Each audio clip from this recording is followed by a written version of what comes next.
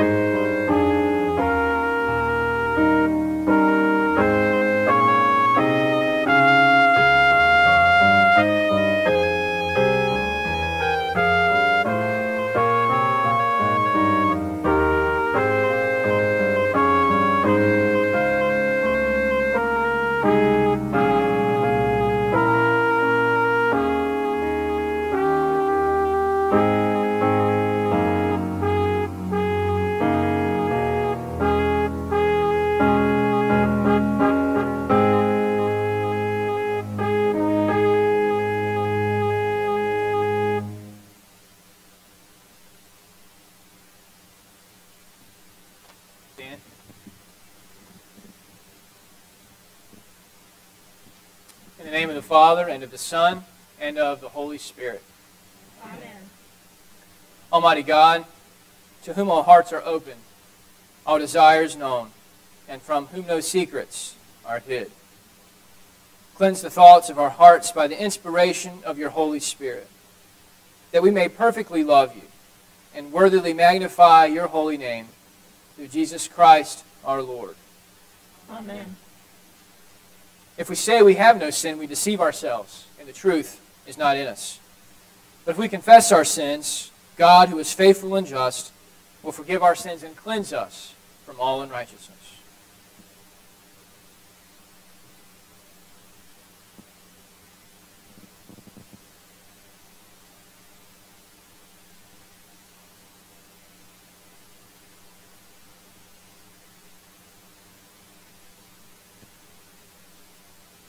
Most merciful God, we confess that we are in bondage to sin and cannot free ourselves. We have sinned against You in thought, word, and deed, by what we have done and by what we have left undone. We have not loved you with our whole heart. We have not loved our neighbors as ourselves. For the sake of your Son, Jesus Christ, have mercy on us. Forgive us, renew us, and lead us, so that we may delight in your will and walk in your ways, to the glory of your holy name. Amen. Almighty God, in his mercy, has given his Son to die for us, and for his sake forgives us of all of our sins. As a called and ordained minister in the Church of Christ and by his authority, I therefore declare to you the entire forgiveness of all of your sins. In the name of the Father, and of the Son, and of the Holy Spirit. Amen.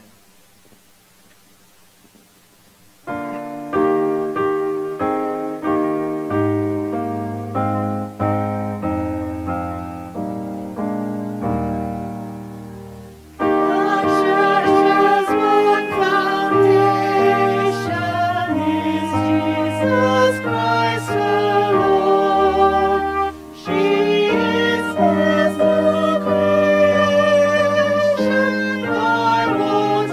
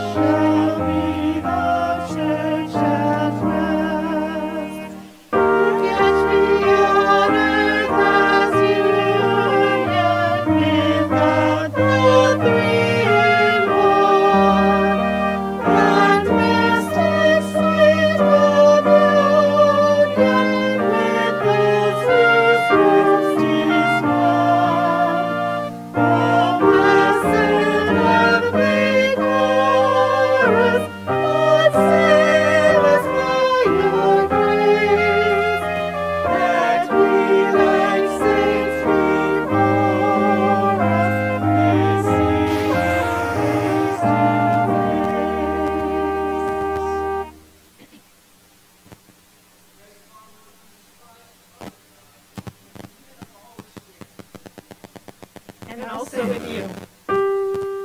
Glory to God in the highest, and peace to his people on earth.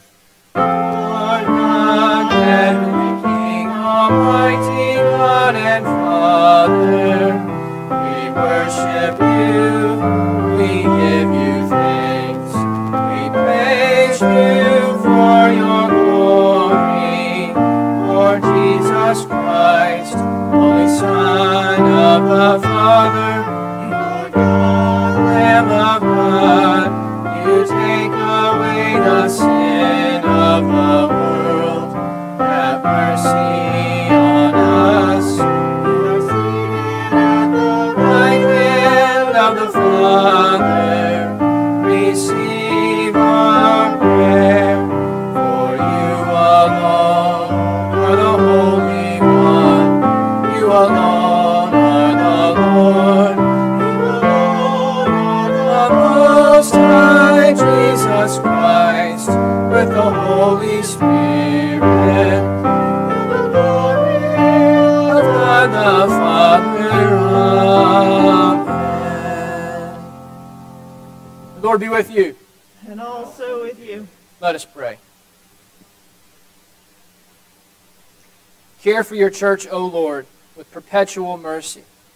Since we totter and are sure to fall without your grace, remove that which will harm us and arrange that will make us whole. Grant this, we pray, through Jesus Christ, your Son, our Lord, who lives and reigns with you in the Holy Spirit, one God, now and forever. Amen. Amen.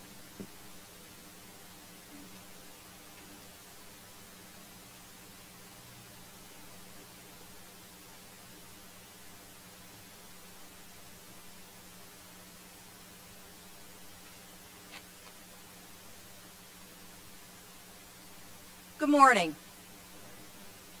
The first reading this morning is from Isaiah, the 51st chapter, beginning with the first verse. Listen to me, you who pursue righteousness, you who seek the Lord. Look to the rock from which you were hewn, and to the quarry from which you were dug. Look to Abraham your father, and to Sarah who bore you. For he was but one when I called him, that I might bless him and multiply him. For the Lord comforts Zion. He comforts all her waste places, and makes her wilderness like Eden, her desert like the garden of the Lord. Joy and goodness and gladness will be found in her, thanksgiving and the voice of song. Give attention to me, my people, and give ear to me, my nation. For a law will go out from me, and I will set my justice for a light to the peoples. My righteousness draws near, my salvation has gone out, and my arms will judge the peoples. The coastlands hope for me, and for my arm they wait. Lift up your eyes to the heavens, and look at the earth beneath, for the heavens vanish like smoke. The earth will wear out like a garment, and they who dwell in it will die in like manner. But my salvation will be forever, and my righteousness will never be dismayed. The word of the Lord. We will now read Psalm 138 responsively. I will give thanks to you, O Lord, with my whole heart. Before the gods, I will sing your praise.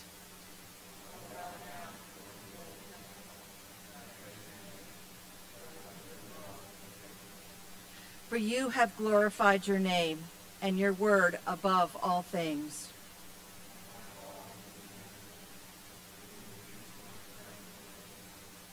All the kings of the earth will praise you, O Lord, when they have heard the words of your mouth.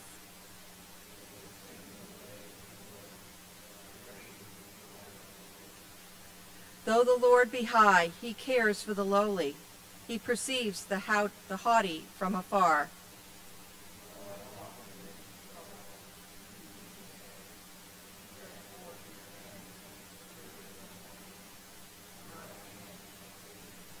The Lord will make good his purpose for me. O Lord, your love endures forever. Do not abandon the works of your hands. The second reading this morning is from Romans, the 11th chapter, starting with the 33rd verse. Oh, the depth of the riches and wisdom and knowledge of God! How unsearchable are his judgments, and how inscrutable his ways! For who has known the mind of the Lord, or who has been his counselor, or who has given a gift to him, that he might be repaid? For from him and through him and to him are all things. To him be glory forever. Amen. I appeal to you, therefore, brothers, by the mercies of God, to present your bodies as a living sacrifice, holy and acceptable to God, which is your spiritual worship. Do not be conformed to this world, but be transformed by the renewal of your mind, that by testing you may discern what is the will of God, what is good and acceptable and perfect. For by the grace given to me I say to everyone among you, not to think of himself more highly than he ought to think, but to think with sober judgment, each according to the measure of faith that God has assigned. For as in one body we have many members, and the members do not all have the same function. So we, though many, are one body in Christ, and individually members one of another. Having gifts that differ according to the grace given to us, let us use them. If prophecy, in proportion to our faith. If service, in our serving. The one who teaches, in his teaching. The one who exhorts, in his exhortation. The one who contributes, in generosity. The one who leads with zeal. The one who does acts of mercy with cheerfulness. The word of the Lord.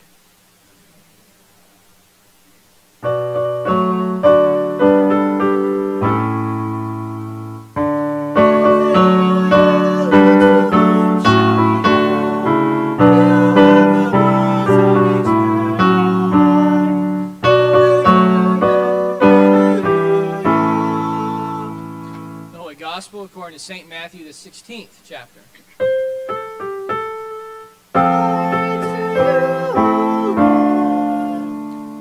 When Jesus came into the district of Caesarea Philippi, he asked his disciples, "Who do people say that the Son of Man is?"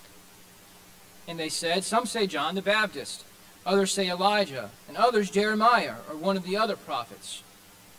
He said to them, "But who do you say that I am?" And Simon Peter replied, "You are the Christ, the Son of the living God." And Jesus answered him, "Blessed are you, Simon Bar-Jonah, for the flesh and blood has not revealed this to you, but my Father who is in heaven. And I tell you, you are Peter, and on this rock I will build my church, and the gates of hell shall not prevail against it. I will give you the keys of the kingdom of heaven. And whatever you bind on earth shall be bound in heaven, and whatever you loose on earth shall be loosed in heaven." Then he strictly charged the disciples to tell no one he was the Christ. The Gospel of the Lord.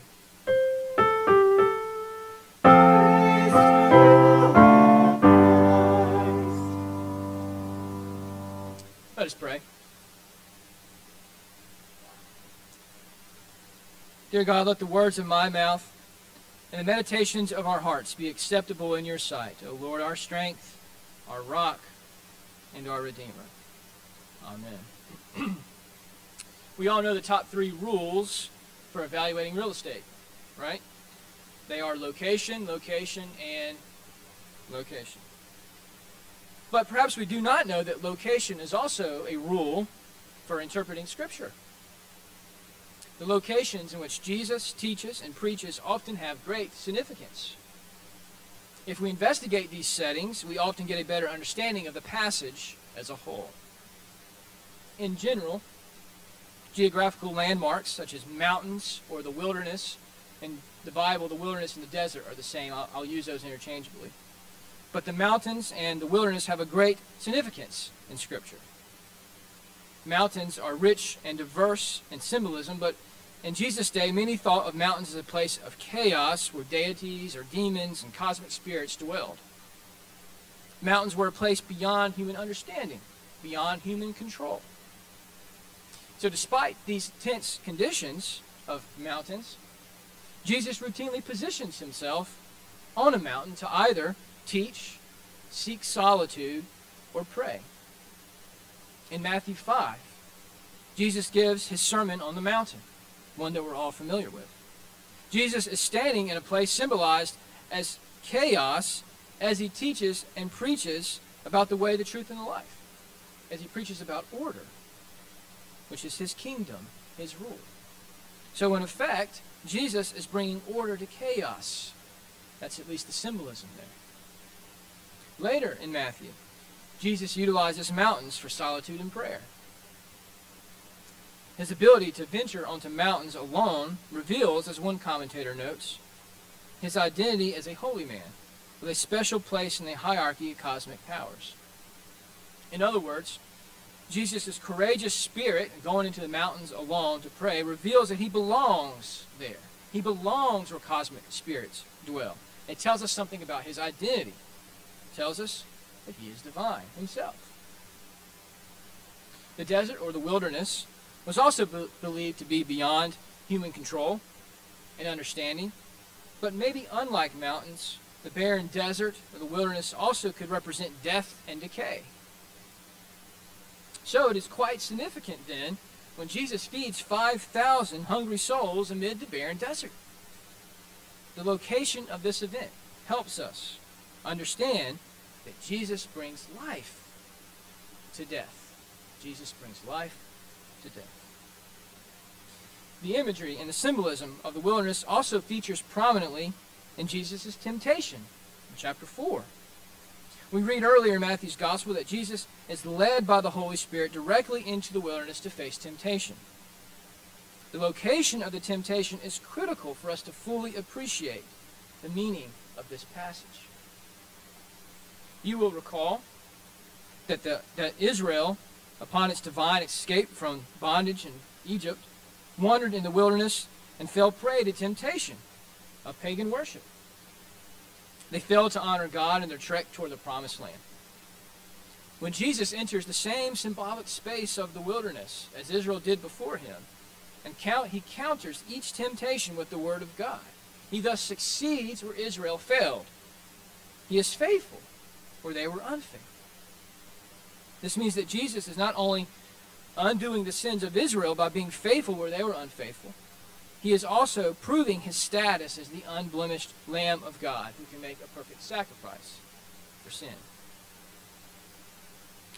So while the mountainous and wilderness locations signal important revelations about Jesus' identity and purpose, so do the geopolitical regions, the locations, regions. The Gospels are always careful and intentional about tracking Jesus' travel. These are for historical purpose, but they're also for symbolic purposes. Last week, for example, Matthew is clear to tell us that Jesus withdrew to Tyre and Sidon, locations outside of the covenantal Jewish boundary. It's very significant. When Jesus proclaims that the Canaanite woman has great faith, we learn that the gospel is therefore being democratized outside of the traditional Jewish boundaries. We learn that the Jewish messenger is ultimately going to bring his message, his kingdom, to those outside of that, to the whole world. This brings us to today's passage. Again, Matthew is very careful to mark the passage of Jesus into the region of Caesarea Philippi. This location matters greatly if we are to fully appreciate the interaction that Jesus has with his disciples here. Caesarea Philippi was home to an international Mount Rushmore of sorts, where the Syrian god Baal, the Greek god Pan, and the Roman emperor Caesar all had temples dedicated to them for worship and veneration. Jesus and his disciples are inhabiting a region where massive stone buildings were erected to testify to the importance of these gods, Baal, Pan, and Caesar, which the Romans considered the emperor god. It is quite clear to everyone who journeyed through that land what people thought about those gods. Right? Because they built massive temples to them. Perhaps this is what prompts Jesus' question. It is in this context, surrounded by the massive structures venerating the so-called gods, that Jesus asks his disciples, "Who do people say the Son of Man is? Who do people say that I am?" as one commentator notes, it's as if Jesus deliberately set himself against the world religions and all of their history and splendor, and determined and demanded to be compared to them. The answer the disciples give is a bit underwhelming. Not that prophets were weak people or had weak purposes or messages, but they're not exactly gods, nor do they have overwhelming buildings and statues built in their honor. So Jesus tries again. He personalizes the question, directing the question to the disciples. But who do you say? Who do you say that I am? Simon Peter, without skipping a beat, hits the nail on the head. You are the Christ, the Son of the living God. As Jesus blesses Peter, he teaches that it is not from flesh and blood that Peter received this message, but from God the Father. Now again, think location here. It is not from flesh and blood. It is not from human institutions or man-made stone structures that cultivates Peter's belief in Jesus, but God himself. Peter does not need the stone buildings to venerate God, because Peter knows that God is before him in the person of Jesus. That God is before him in the person of Jesus.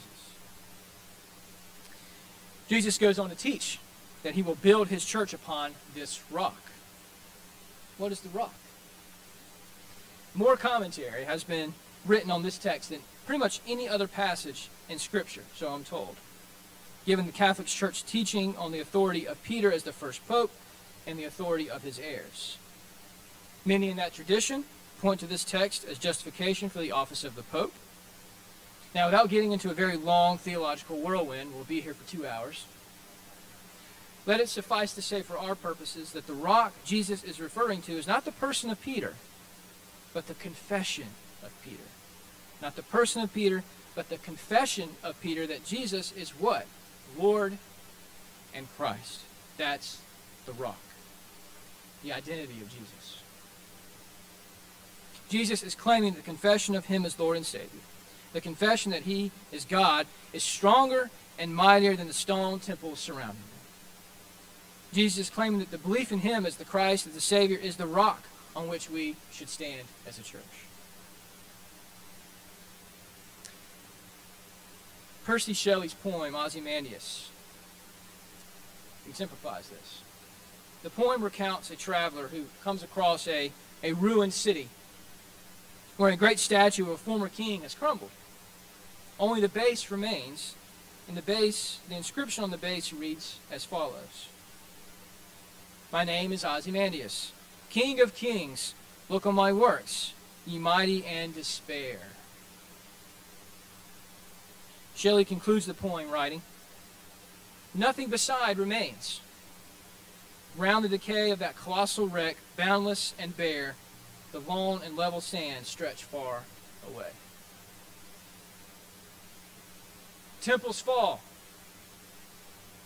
Institutions fail. People, even kings, die. Jesus does not fall. Jesus does not fail. Jesus does not permanently die. He is the Alpha and the Omega, the beginning and the end. Jesus is the rock yesterday, Jesus is the rock today, and Jesus is the rock tomorrow because he is alive despite the trials and the tribulations of his passion, of his ministry. His love endures forever, we read in the psalm today. A God is, as Martin Luther teaches in the Large Catechism, is anything in which our hearts most rely on, anything which we find refuge in all need. That's the definition of God. Now, according to this definition, we're all guilty. We're all guilty of trusting gods engineered by our own fellow humans, flesh and blood. We have built structures that hold 100,000 people for sporting entertainment. How many people in America today are more concerned about missing the game from the stands than they are missing church from the pews?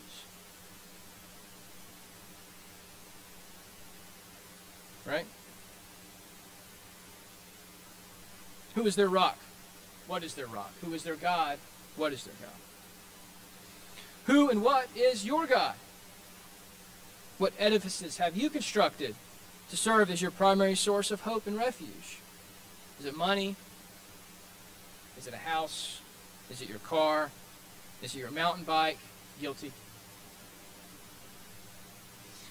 We can lose all of these things. We can lose all of it. We can be injured, lose our ability to participate in our hobbies. We can lose our jobs. We can lose our car. We can lose our homes. We can even love or lose those whom we love dearly, our spouse, our children. Those things can be lost to us. When you lose the ultimate source of your meaning or hope, writes Tim Keller, there are not alternative sources to turn to. It breaks your spirit, he concludes. There are many examples of this that we can think of. What happens to celebrities when they lose their fame, their source of meaning and hope? What happens to athletes who tie their hope and purpose to their athletic ability or frame only to be injured in a game? What happens to these people? The only way to free ourselves from the disappointment of false gods, again, writes Keller, is to turn back to the true one, the living God, who revealed himself on the cross. It is the only Lord who, if you can find him, can truly fulfill you. If you can find him, find him. You know, while location is critical for understanding the Scriptures, it is also critical for our life together. Location matters. I am not on a journey to find God. I'm not. I don't think I ever have been. St. Paul highlights this folly. How unsearchable are his judgments, and inscrutable are his ways. The sheep does not look for and find the shepherd. The shepherd looks for and finds the sheep, which is precisely why Jesus has promised to be with us in certain locations. Certain locations. He promises to find us at this table where he manifests himself and give us a foretaste of our ultimate location, his kingdom. Thanks be to God. Amen.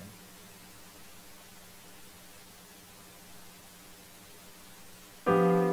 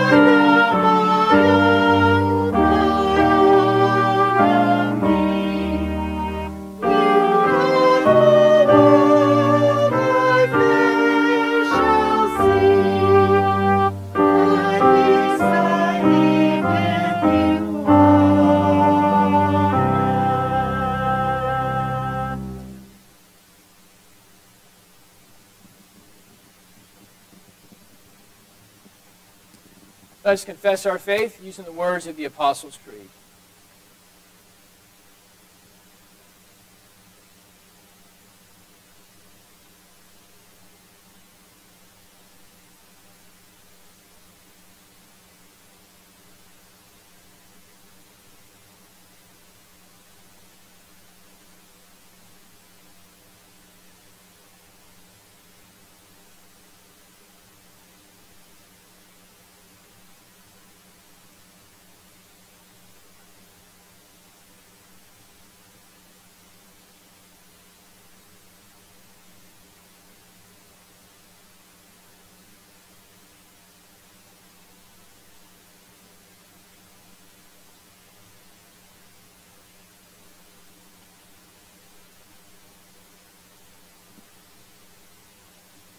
Let us pray for the church, the world, and for all those in need.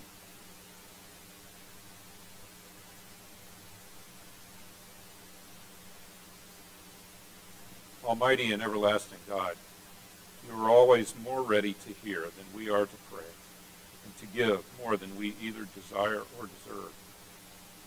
Pour upon us the abundance of your mercy, forgiving us of those things of which our conscience is afraid. Lord, in your mercy. Almighty God, many of our brothers and sisters are persecuted for their faith.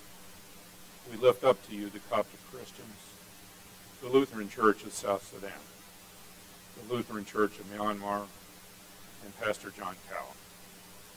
Lord, in your mercy. Almighty God, your Son healed all who came to him. Many of our brothers and sisters are struggling with illness, sadness, or despair. Sustain and strengthen them, especially during these uncertain times. We remember especially Eduardo, Art Butler, Sally Hewitt's younger daughter Kay, and Karen Schrader's brother Tom Judd, Susie Lutz, Julie Stegelbeck, and Frank Williamson. Bless them with your healing. Lord, in your mercy. Heavenly Father, minister to our members who are homebound or alone, especially Carolyn Budemeyer, Jean Clark, Henrietta Conlon, Teresa Dearborn, Audrey Gilbert, Alice Johnson, Peggy Martin, and Betty Stroll. Remind them you are always with them. Lord, in your mercy. Gracious Father, protect and safeguard all who serve our nation in the military at home and overseas. We ask you to especially protect Lieutenant Commander Brennan Colgrove during his deployments. Lord, in your mercy. Gracious Lord, we ask your blessing upon our sister congregation in the North American Lutheran Church. Sustain St. John's Lutheran Church in Roanoke, Virginia. May you bless them as you have blessed us. Lord, in your mercy. Lord, keep us ever mindful of those who tend to the sick and the dying. They put themselves in harm's way every day. We remember the doctors, nurses, EMTs, police, and firefighters, and all first responders who are working selflessly during the coronavirus pandemic. Keep them safe and well. Lord, in your mercy.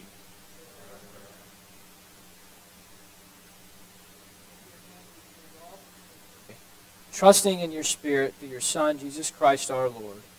Amen. The peace of the Lord be with you always. Let us share the peace of Christ with a reverent bow to our neighbors.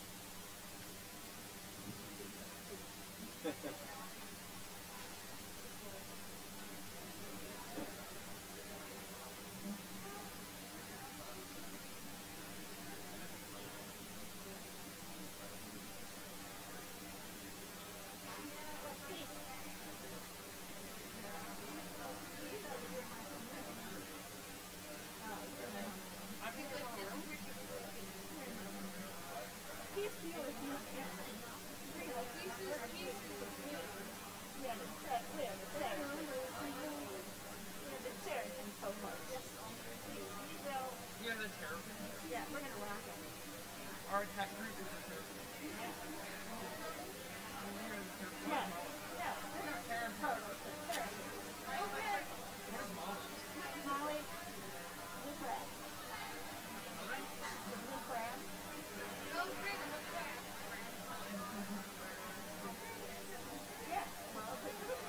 That's all I'm going to say. Yeah. Yeah. And do everything we can to make sure.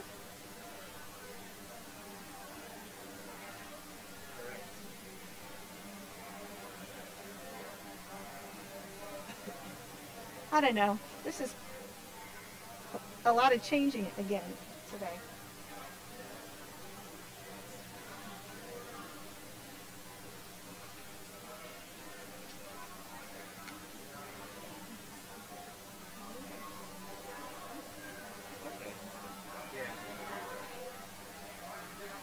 I was going to ask you that earlier. It's okay.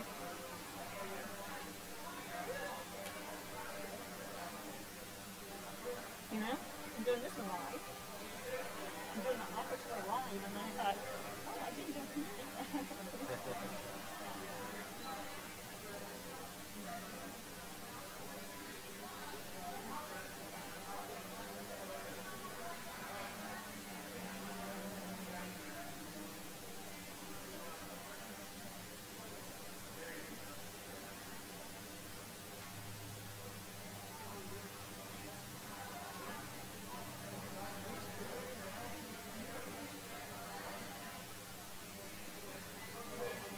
And also with you. Let us pray. Let us pray.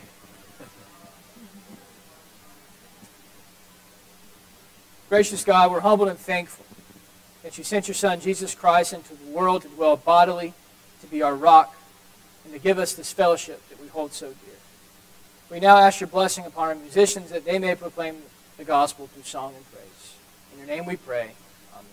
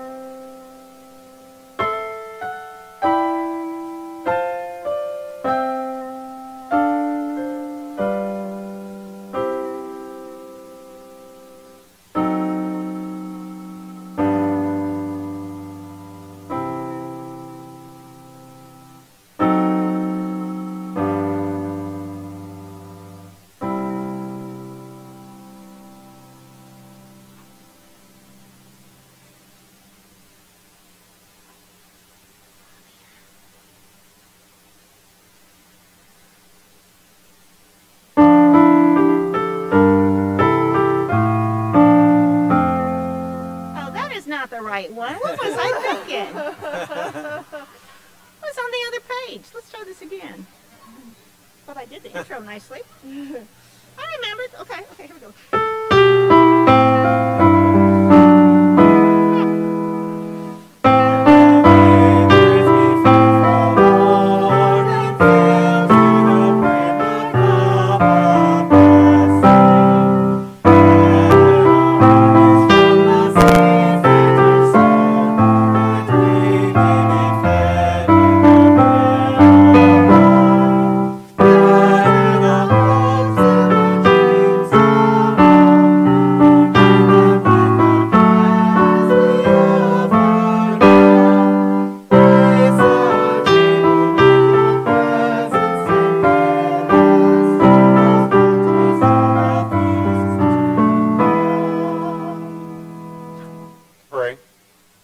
Merciful Father, we offer with joy and thanksgiving what you have first given us, ourselves, our time, and our possessions, signs of your gracious love.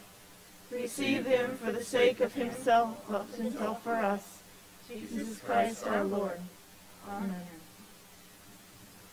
The Lord be with you. And also with you. Lift up your hearts. We lift them to the Lord. Let us give thanks to the Lord our God.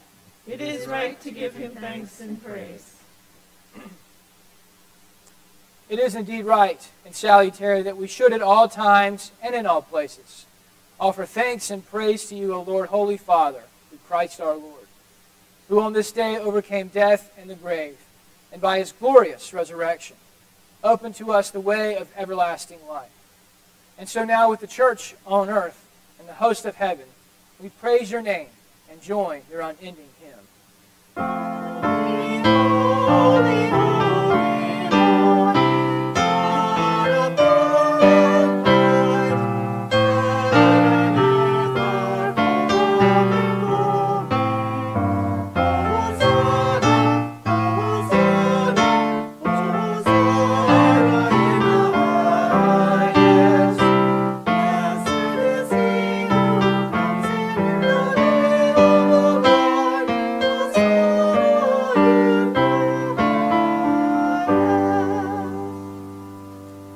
Blessed are you, Lord of heaven and earth.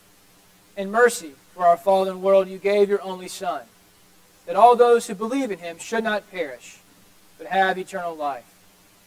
We give thanks to you for the salvation that you have prepared for us through Jesus Christ. Send now your Holy Spirit into our hearts, that we may receive our Lord with a living faith as he comes to us in this holy supper. Amen. Come, Lord Jesus. We do not presume to come to this, your table, O merciful Lord, trusting in our own righteousness, but in your manifold and great mercies. We are not worthy so much as to gather up the crumbs under your table, but you are the same Lord, whose property is always to have mercy. Grant us, therefore, gracious Lord, to abide in the body and blood of your dear Son, Jesus Christ, that our sinful bodies may be made clean by his body, and our souls washed through the most precious blood, and that we may evermore dwell in him and he in us. Amen.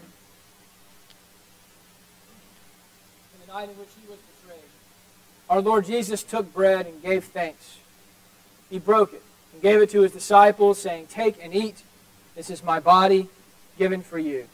Do this in remembrance of me." Again, after supper, he took the cup, gave thanks, and gave it for all to drink, saying, "This cup is a new covenant in my blood, shed for you and for all people for the forgiveness of sin. Do this in remembrance of me." Remember us, Lord, in your kingdom, and teach us to pray. Our Father, who art in heaven, hallowed be thy name. Thy kingdom come, thy will be done, on earth as it is in heaven. Give us this day our daily bread, and forgive us our trespasses, as we forgive those who trespass against us. And lead us not into temptation, but deliver us from evil. For thine is the kingdom, and the power, and the glory, forever and ever. Amen. The gifts of God for the people of God. Come, taste and see that the Lord is good. Amen.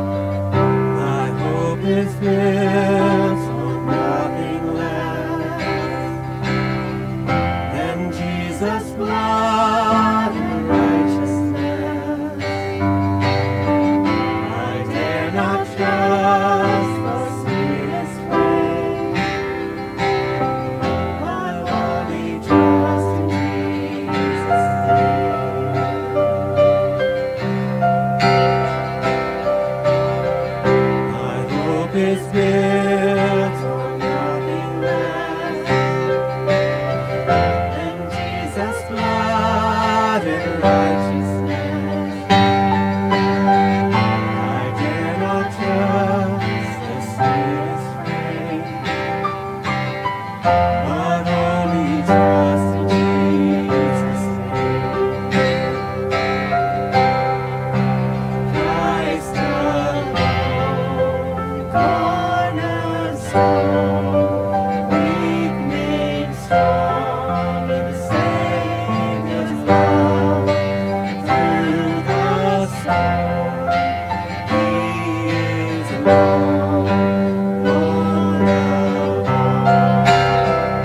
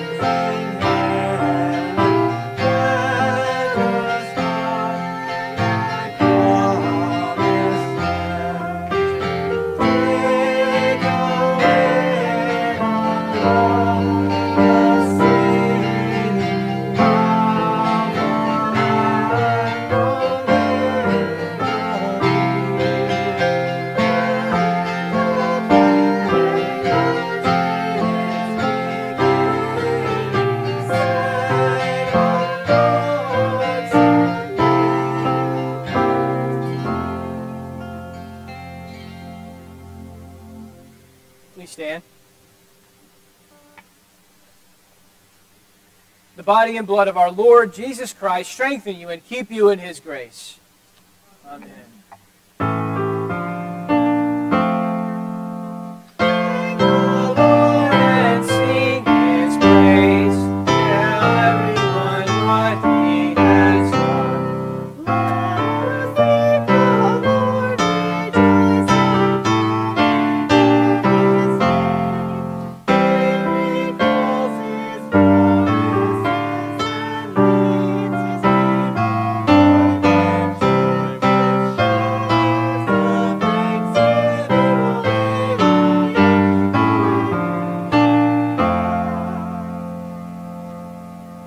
Let us pray.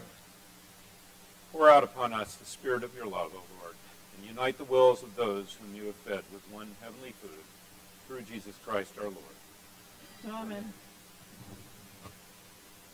Before I give the blessing, the last hymn, we will be singing verses 1, 3, and 7. Verses 1, 3, and 7. 6. 6. 1 through 6? 1, 3, and 6. 1, 3, and 6. There is no 1, 3, verse and 7. 6. Now may the Lord bless you and keep you. May the Lord make His face shine on you and be gracious to you. May the Lord look upon you with favor and give you peace. Amen.